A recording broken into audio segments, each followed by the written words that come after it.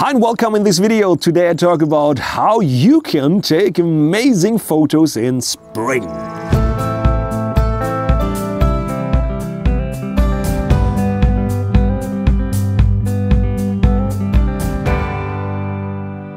Spring is a beautiful time of the year, if not the most beautiful time. I prefer autumn, but spring is pretty cool as well because you get a lot of flowers, you get a lot of nice colors, it gets warmer, you can go outside again, and it's just an amazing time to take photos. I have some tips for you how you can take better photos and as well some ideas what you can actually photograph.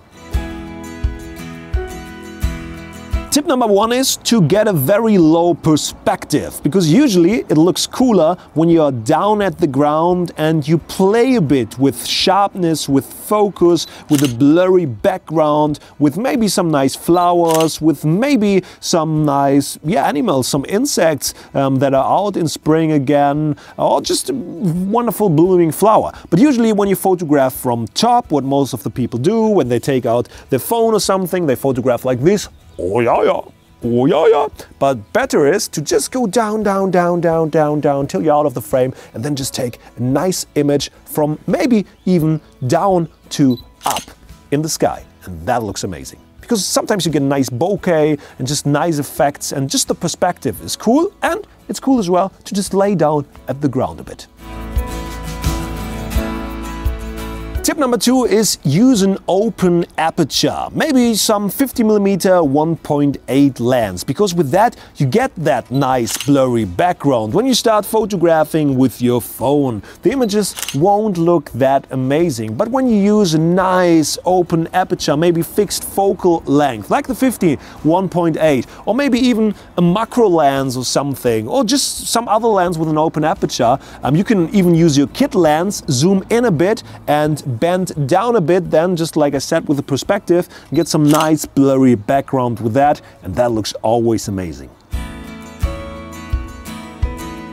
Oh, and when we talk about macro photography, number three, use a macro lens for macro photography, not only for nice blurry backgrounds, but as well for little tiny insects, maybe the inside of a flower, maybe just those blow flowers. How are they called in English? I have no idea. In German they are Pusteblume, Pusteblow, Pusteflower. I have no idea what it's called in English. Write it in the comments below. So just take that and just do maybe by yourself, or just do a macro of those nice structures of those flowers. They are all over here in the area. I did some nice shots already today with that. And yeah, then go down again from bottom to top and take some amazing photos with that.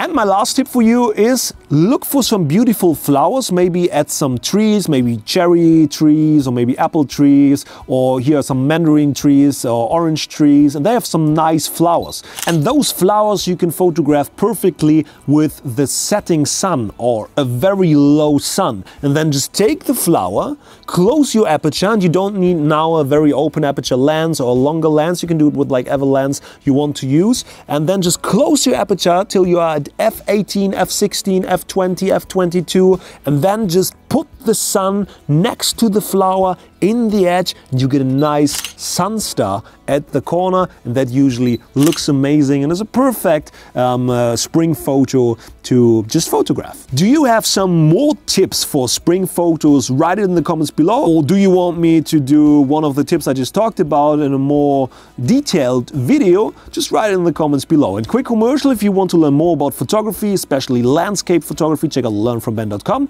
This is my website. There we get courses about landscape photography, image editing with Photoshop and Lightroom, video editing, video filming, bunch of stuff. Great courses you can download directly on your computer, learn everything you need to know, and just start in the world of photography or filmmaking or image editing. Learnfromben.com. I see you in the next video. Hit thumbs up if you like this video, subscribe to the channel, tell your mother, brother, father and dog about this great YouTube channel, and yeah, see you next time. Bye bye.